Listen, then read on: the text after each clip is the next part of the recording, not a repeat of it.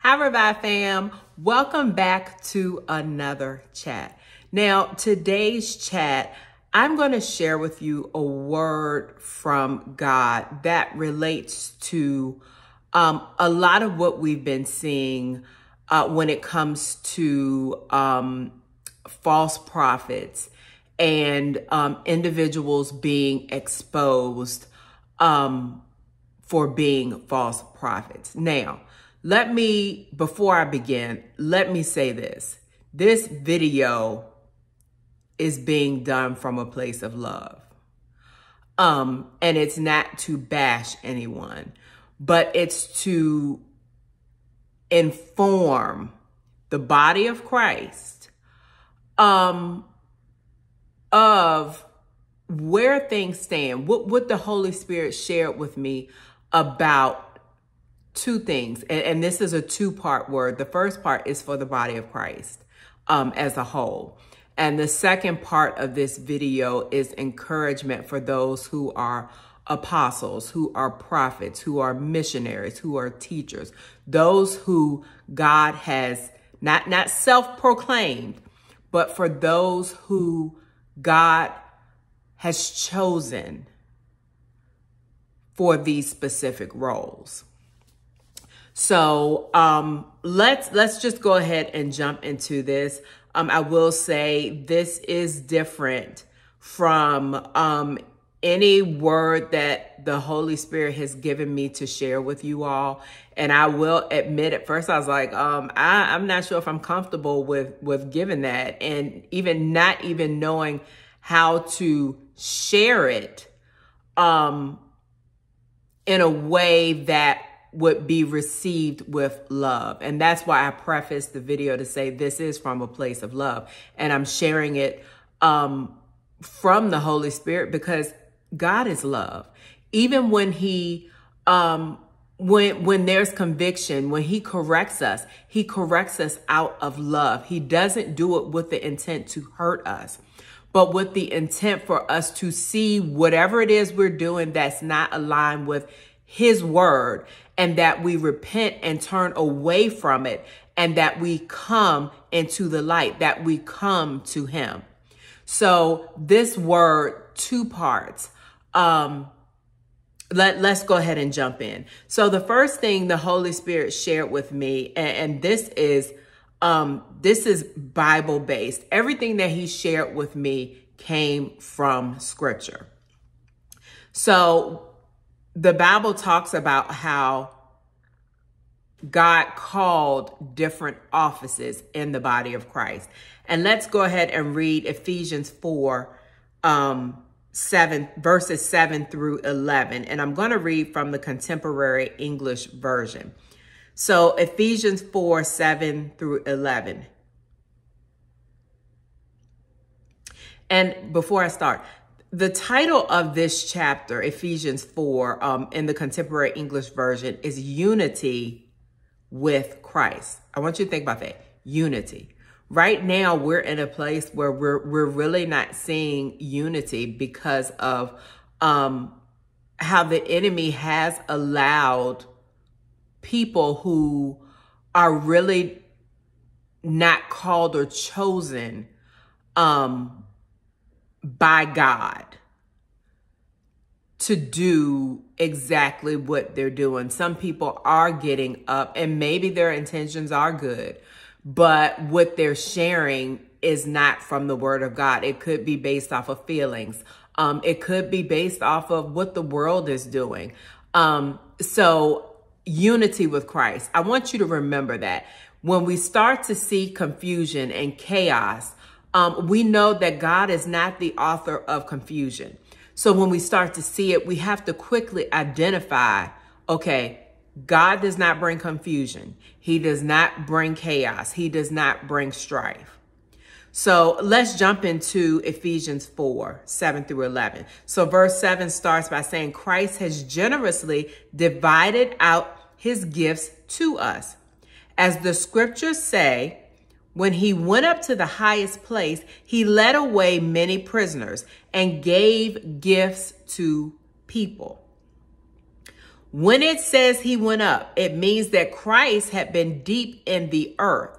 This also means that the one who went deep into the earth is the same who went into the highest heaven. So he would fill the whole universe. Christ chose some of us to be apostles, prophets, missionaries, pastors, and teachers, so his people would learn to serve and his body would grow strong. So let's go to verse 11. I want to hone in on that. First two verses, Christ chose. When you're chosen by God, there's a difference of you doing it yourself or you deciding, oh, I just want to share this, versus Christ choosing you. Remember, the Bible says many are called, but few are chosen. We're all called to be an example of Christ. We're all called to share the word of God. We're all called to walk in right standing with God and to be an example to others of Christ. But few are chosen. Everyone's not chosen for certain assignments. And when we read here, it says Christ chose some of us to be apostles, prophets, missionaries, pastors, and teachers, so his people would learn to serve and his body would grow strong. If you're chosen for one of those offices, the fruit you would see, the fruit you will see, is that the body of Christ will grow strong. Read Ephesians 4:11.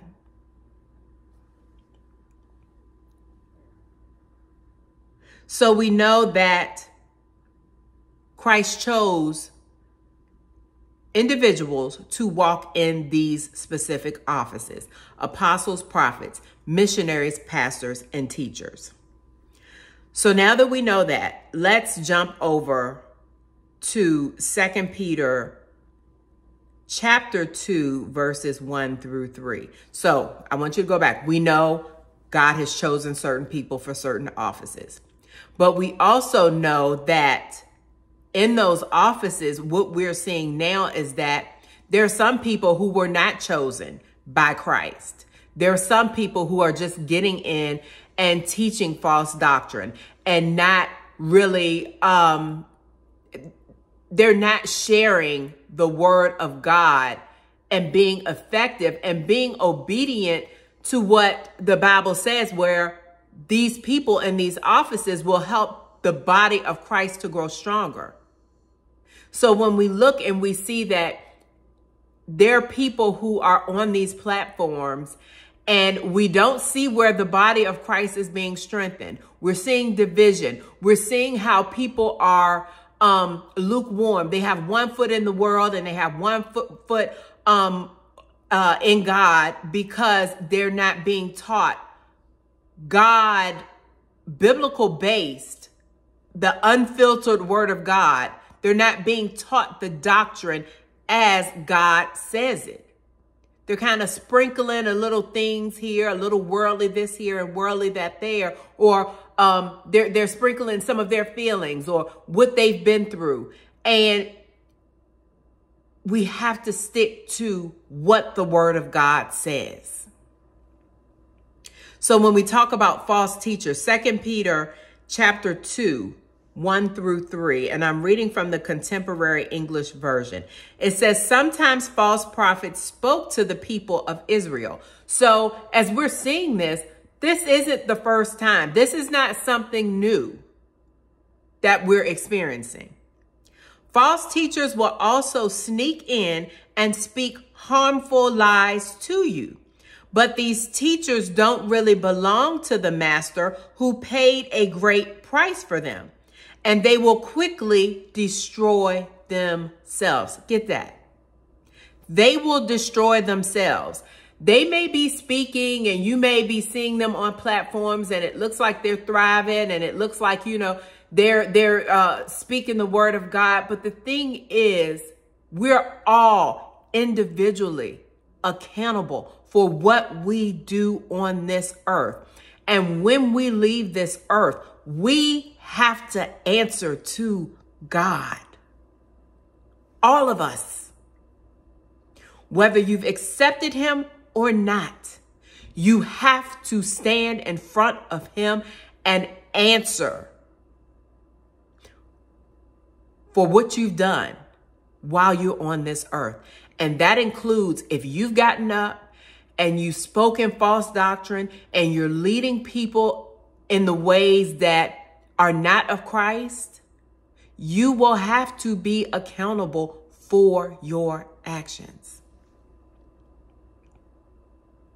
So it says, and they will quickly destroy themselves. Many people will follow their evil ways and cause others to tell lies about the true way.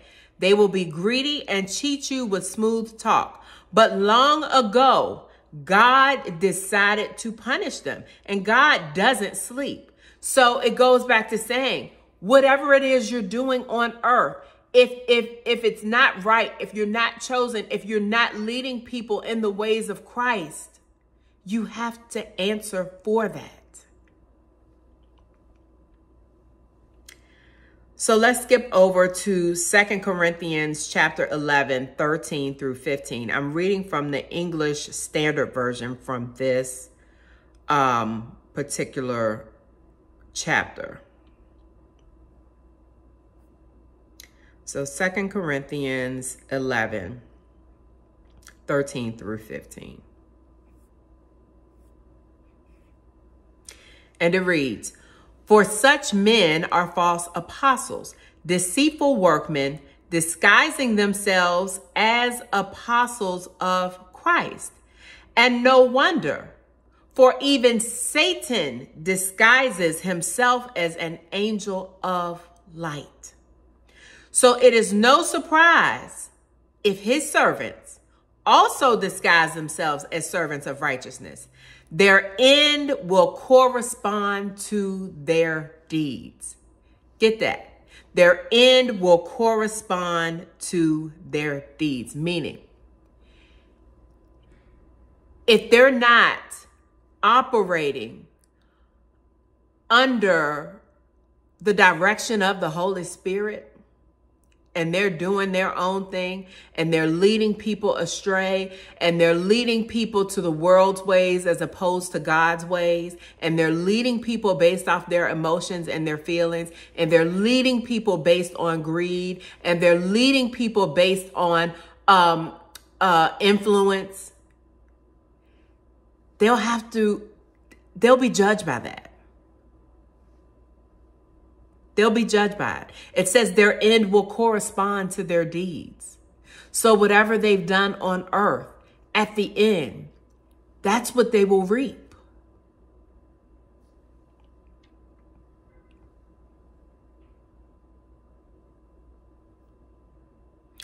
And again,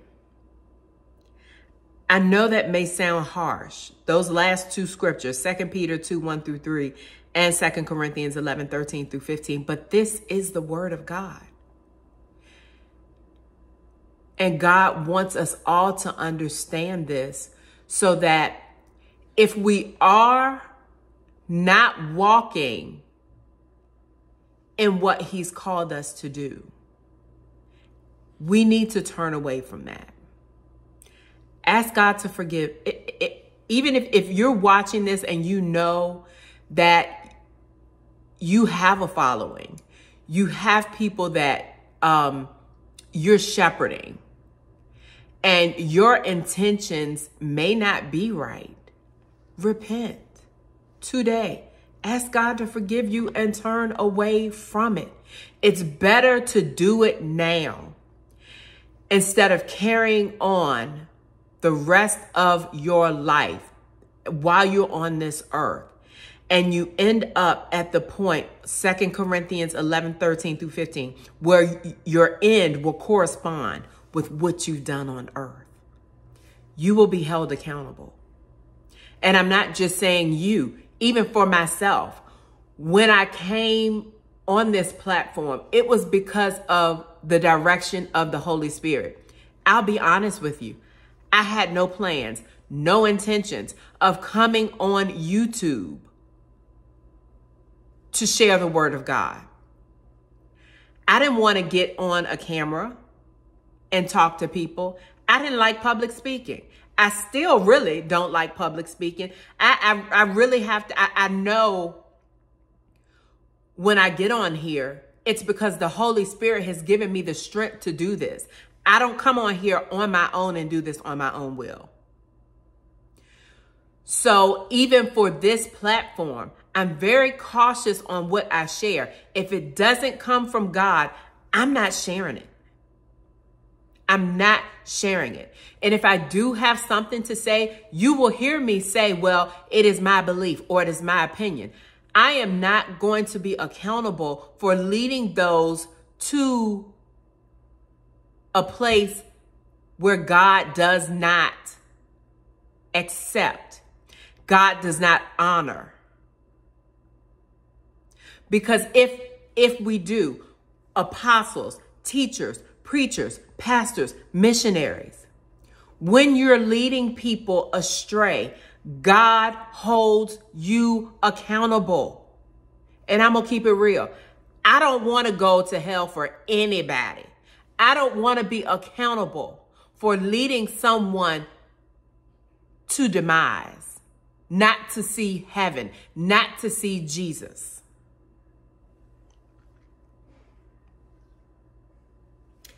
So for the body of Christ, I know we see a lot now with, especially on this YouTube platform with videos of, oh, this person is a false prophet. This person is a false prophet. This person is a false prophet. Now, for those individuals, I'm not even going to go there. Okay. Let me say this.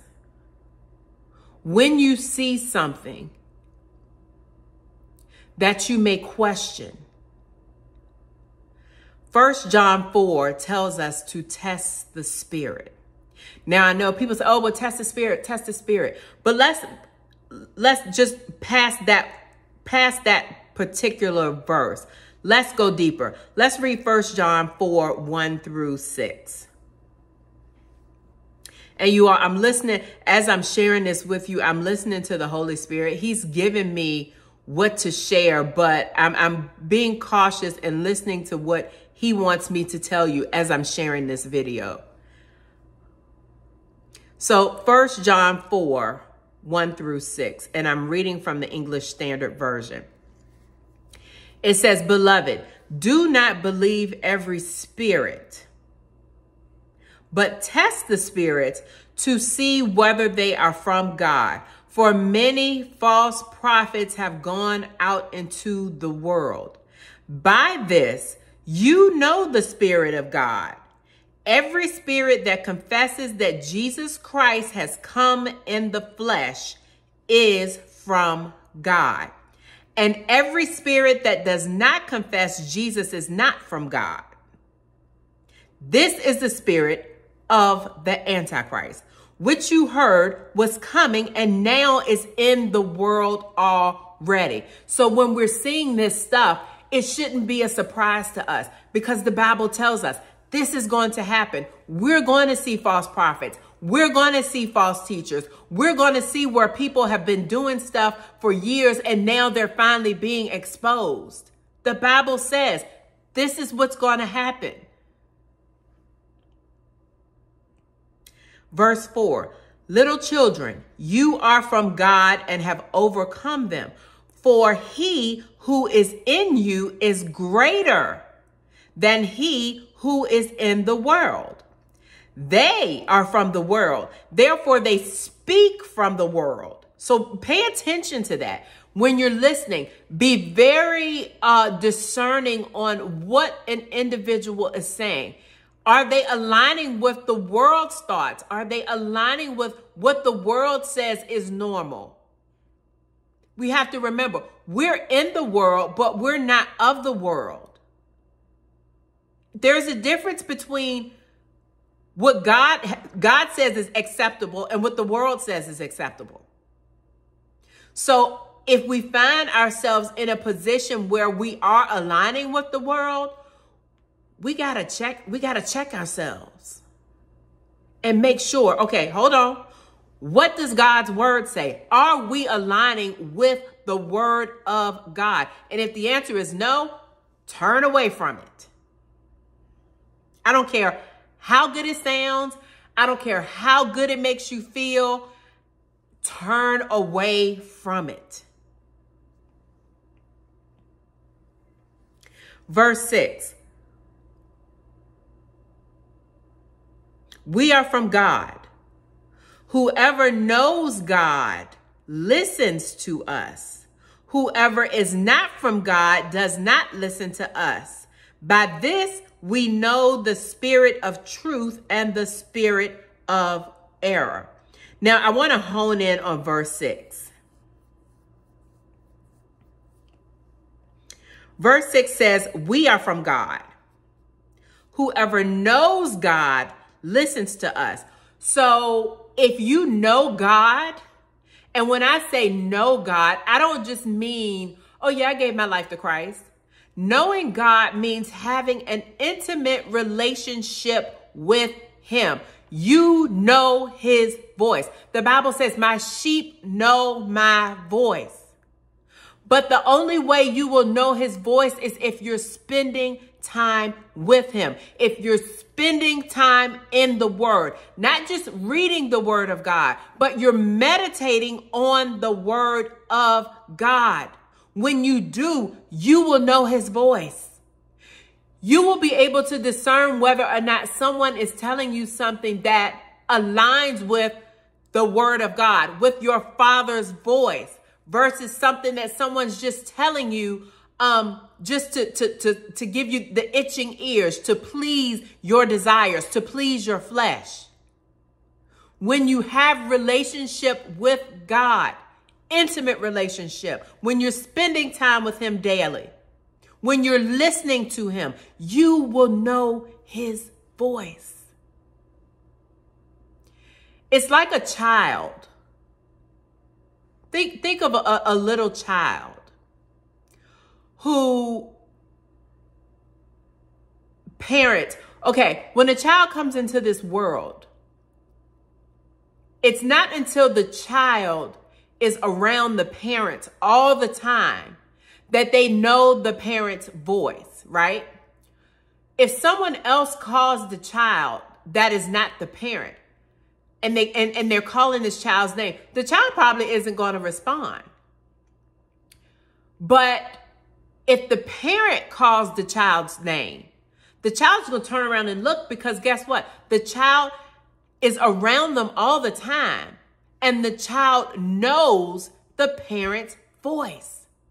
So when the parent speaks, the child identifies the voice because the child is around the parent all the time. The child has a personal relationship with the parent. The child has an intimate relationship with the parent. And that's no different than our relationship with Christ. If we're not around him, we won't know his voice. But when we're taking time to spend with him on a regular basis, we will know his voice. And when we know his voice, we'll be able to discern whether or not someone is not giving us the true word of God.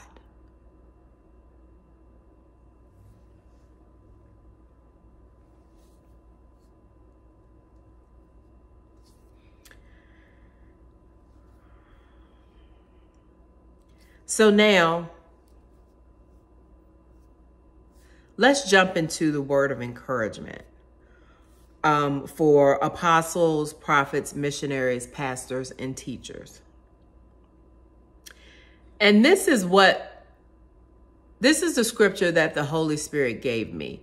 Mark chapter 15, verses 1 through 5. And I'm going to read from the Contemporary English Version.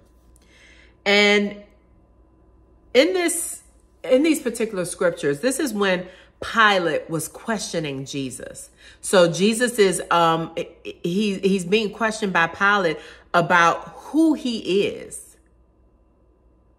Who are you? Are you the king of the Jews? You're walking around saying this is who you are. Are you really the king of the Jews, or are you not the king of the Jews? Because now everyone's saying you're a blasphemer. People are saying that, you're a false teacher. And I want you to listen to that. And if you need to go back and read this, use this as an example, even when you're experiencing times when people may be saying things about you. It takes thick skin in order to operate. When you're chosen by God in a particular office, it takes thick skin. It is not for the weak. It's not for the faint. So this is the thing. If you know you are chosen, and when you experience these attacks, I want you to remember this. Mark 15, 1 through 5. And let me read it. Early the next morning, the chief priest, the nation's leaders, and the teachers of the law of Moses met together with the whole Jewish council. They tied up Jesus and led him off to Pilate. So you got this whole group of people against Jesus. So they tied him up, led him off to Pilate. So Pilate asked Jesus, "Are you the king of the Jews?" He's questioning him of who he really is. Who are you? Are you false? Are you really who you're saying you are? Or are these people, are they right? Are you a false teacher? So he asked Jesus, "Are you the king of the Jews?" Jesus answered, "Those are your words."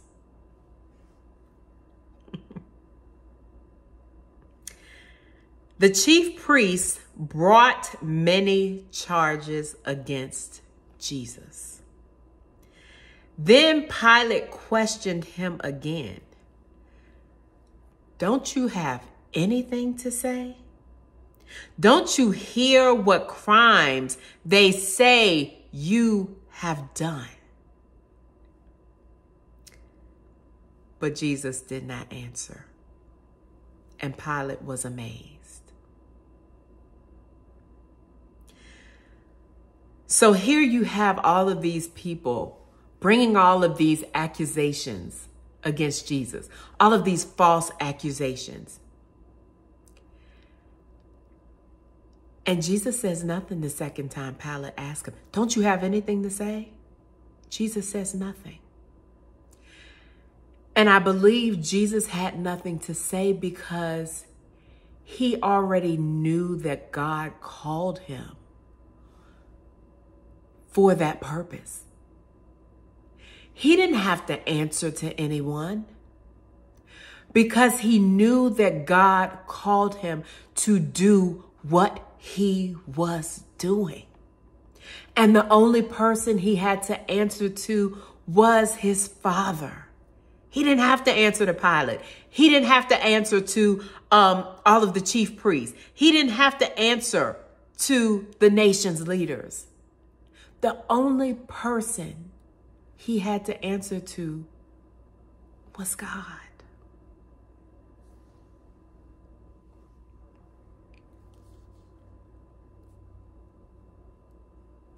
So I want you to remember that. If you ever find yourself in a situation where you are being accused, falsely accused. Now, again, this isn't for everyone. This is for individuals who you know God has chosen you for a specific purpose, whether it's an apostle, a pastor, a prophet, a missionary, a teacher. If this is you, and you ever find yourself in the situation where you're being accused, take a page from Jesus in Mark 15. Just say nothing. You don't have to get on YouTube and defend yourself. You don't have to go back and forth with people. And because again, remember, God is not the author of confusion. When we start allowing the back and forth, the bickering, the strife, we're losing sight and we're getting distracted, which Satan, that's what he wants. He wants us to get distracted. But we have to be one up on him and understand that we're not going to stoop down to Satan's level. We're going to take a page from Jesus and we're going to say nothing. But we're going to continue on the journey that God has placed us in because we know in our obedience, we are answering to God. We're not going to get distracted and consumed with what everyone's saying, what people may be accusing you of. Last thing I want to do is read 2 Timothy chapter 4. And I'm going to read verses 3 through 5. I'm reading from the Contemporary English Version. And I will place all of these scriptures in the description field, just for you to have a reference to go back. That anybody, if you need a reference to go back to this, please go back to the scriptures and meditate on them. And if you find yourself in a situation where you are, you're being falsely accused or people are saying stuff, making comments, you can't get distracted by that. Because think about it. If they did that to Jesus, do you not think that it won't happen to you? But we have to follow the example of Jesus. Just be quiet. Because you know what God instructed you to do. So last scripture, 2 Timothy chapter 4, verses 3 through 5. And it says, the time is coming when people won't listen to good teaching.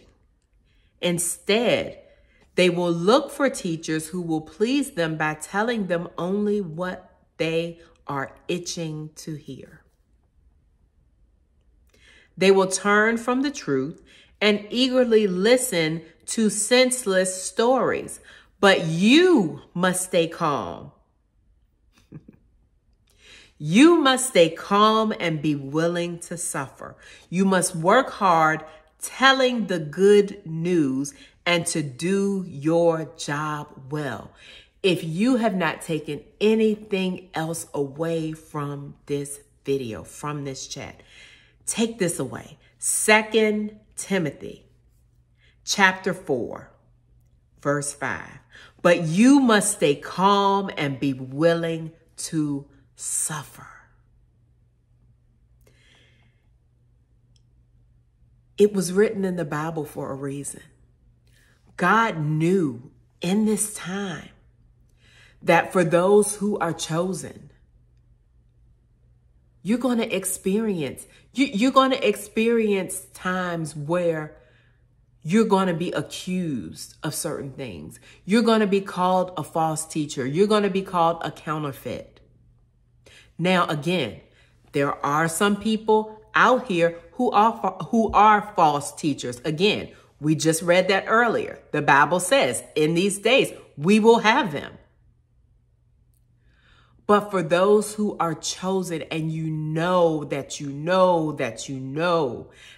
God has chosen you for such a time as this, that he's chosen you in the office as an apostle, as a teacher, as a preacher, as a missionary, as a pastor. Do not get distracted, but stay calm and be willing to suffer. I said it earlier. This is not being in an office chosen by God, you have to have thick skin. And I know it's something, even on my journey, I had to develop that. Because before, when I first started, I would take everything to heart. Someone said something. Now, it wouldn't stop me from being obedient and coming on and sharing what God told me to share. But I will hold it to heart and say, well, why are they saying that when I know God shared this with me? I know God told me to share this with the body of Christ. I know from confirmation from God that I have to share this. Why are people saying this? But if Christ suffered, do you not think we're going to suffer too? But go back to 2 Timothy 4:5. We have to stay calm. As people are coming, as those attacks are coming, they're from Satan. As they're coming, we have to stay calm. We cannot get distracted. We cannot lose focus of what God has called us to do, because that's all the enemy wants to do. He wants to overwhelm us with all of these distractions so that we'll get caught up in going back and forth with this person and that person and responding to this person and trying to justify who we are when God has already approved you. You don't need anyone else's approval. You have his approval. So be encouraged. Be encouraged. And know that God has your back. Know that he has your back, and that as you walk through this, he's with you. You know what God has instructed you to do. You just stay focused on him. Stay focused on him and not on what the world is saying, not what others are accusing you of, not what others are labeling you. Stay focused on what your Father has for you to do. So family, I pray that this word, it encouraged, first of all, those who are chosen to operate in those roles, in the role of a pastor, a teacher, a missionary, a prophet, a teacher. I pray that this word just encouraged you to keep going and not to allow what people say to stop you from running your race or being obedient to God. He chose you for this for a reason. He knew that you could handle it. But you have to stay connected to him. You have to stay rooted and grounded in the word of God and know who you are, who he says you are. So that when accusations come your way, it won't shake you. It won't bother you. Because you'll know, all right, my daddy went through the same thing. So let me walk through it with grace. He chose me for this, so clearly he knows that I can handle it. And he's giving me the strength to handle it. So family, I pray that this word was an encouragement, and even to the body of Christ, that as a whole, that we understand that false teachers, the Bible says, that's what we will see. And that we have to learn to use discernment. That's the only way you'll know whether or not someone is of God, whether or not they're chosen by God, whether or not God has assigned them for a specific office, a specific role in the body of Christ. And the only way you'll know that is if you're connected to him. You have to have a personal and intimate relationship with him. You can't just go by what others say. Or by just you're looking at all these different videos and you're jumping on the bandwagon with this person and that person. You have to know the word of God for yourself. You can't depend on anyone else. You have to know for yourself. Develop a relationship with God for yourself. So family, I love you all. And until next chat, be blessed.